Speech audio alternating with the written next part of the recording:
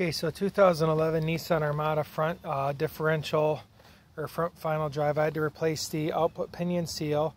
I just stuck it in there. You see everything functions as intended. It was leaking a little bit, hence the extra oil on top and the bottom and all over it. All I did to remove the seal, screwdriver into the edge real lightly, and you dent the edge in a little bit, and it'll start to lift up. I do not pry against the case of the differential. You could scar it, mar it, damage it, destroy it, something. You don't want to do that.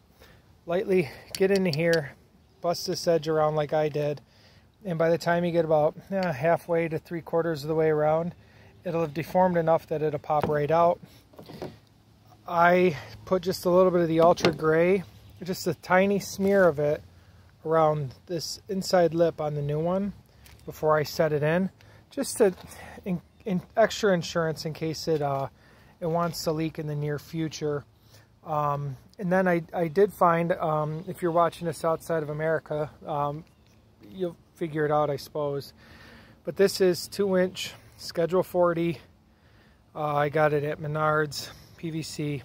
It fits perfectly inside on this part of the seal right here on this ring, and it took about 3 whacks with a 4-pound hammer, and the seal set nice and even and neat.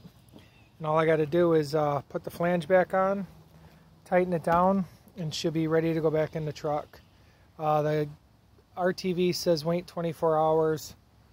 I don't know that that's necessary on this, being as that it's a seal. Designed, to work without the RTV, but since I don't need the truck for another day or two, I can let it sit in the driveway and harden before I fill it up with gear oil. So there you have it. 2-inch Schedule 40 PVC, slipped right over it, nice and neat, pounds right on. Flat blade screwdriver took out the seal. Might not be the recommended route, but it was definitely easy. About 3 seconds I had the seal out. A little ultra gray. That's it. Good luck putting it back in. It's awkward underneath the truck. Thanks for watching.